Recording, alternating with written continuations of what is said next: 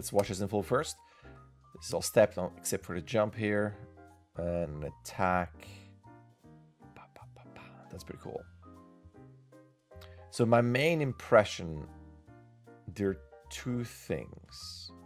I would decide on how heavy you want this to be and how far you want to push some of those poses. That would be the main thing. I do like how it's just that red on this. I know you said you're going to change this, put this into Unreal, Cursed King. You get some camera assets in there.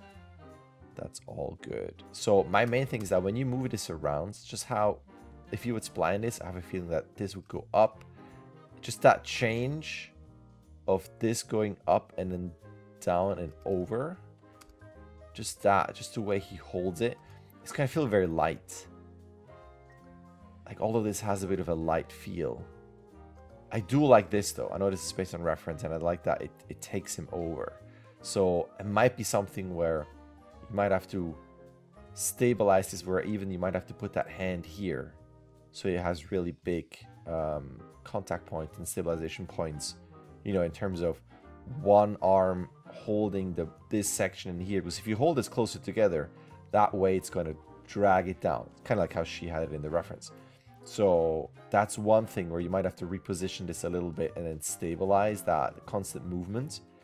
And when this happens, it's almost like, again, for weight, you might consider going from here, but instead of right in front of us, lower. Might also help for silhouette, but that the whole thing is a bit more on the lower side. And even this here, I mean, this has a big swing. That's pretty okay. But this is cool. Like, this is my favorite pose out of that. And even this here could have, you know, if it's really heavy, there might just be a bigger drag in the upper body.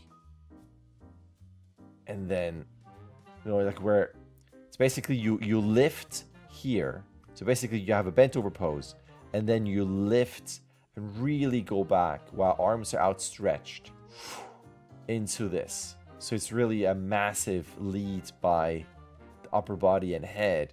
And then through that swing momentum, then arms come up with the weapon. Again, you don't have to. I'm just curious. Because again, when you have that much movement at the end, all that, like all of his adjustments, it just makes it feel light. So it just kind of depends on how far you want to go in terms of giving this weight. And then the other thing would be just pushing moments where I love this. I love the pose, how he's leaning forward. I love that whole pull back with the head this way. This is all great. Cool stuff in terms of that. The crossover on the legs is cool. But then you could go much lower. So instead of here, it might be, you know, like way low into that. And even on the jump, let me just see. Like that would then have the leg up here. And really stretched out leg to really get that swing up. And even that feels, it just feels kind of, it's kind of twinnier, but it's just kind of like, it's almost like this is the top view of him in bed.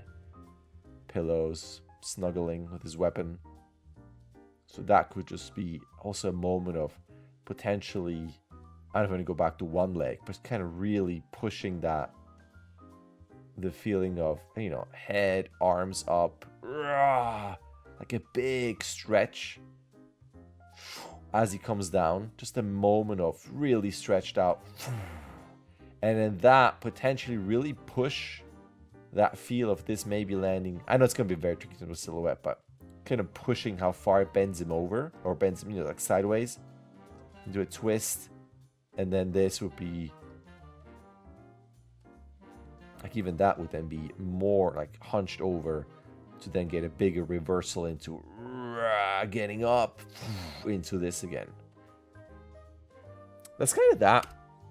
Because it's still early days in Step, so I think you just have to kind of decide. It almost feels, I mean, you know, it's definitely exaggerated in terms of how high he jumps, but there's still a certain realistic feel to it, which is not wrong. Just again, for you to decide how far you want to go in terms of pushing poses and timing and the weight aspect of it all. And then looking at the camera, I think it's okay. I'm not sure if I would have that many translations in terms of like here, here, here. It definitely adds a sense of energy, but I wonder if that could just be done through him once it's all splines and maybe some camera shake. You might even have some little handheld move in there. Let's see, you're starting your Dutch right there. And that's okay. Yeah, that's my only thing. It's not like it's super distracting. I definitely notice it where it's, you know, it's not a realistic camera. Again, not that it has to be, but there's a definite thing of with the camera moving into all those translates. I think it would be interesting to do a camera where it's just from here to here in terms of translates, and everything else is just rotations only, and you can add some shake for some effects and then see how that feels. And then you can always go back to having those moments where you can see that quick translate there and translate there. All of this definitely helps, and I'm glad that you added this for visual reference.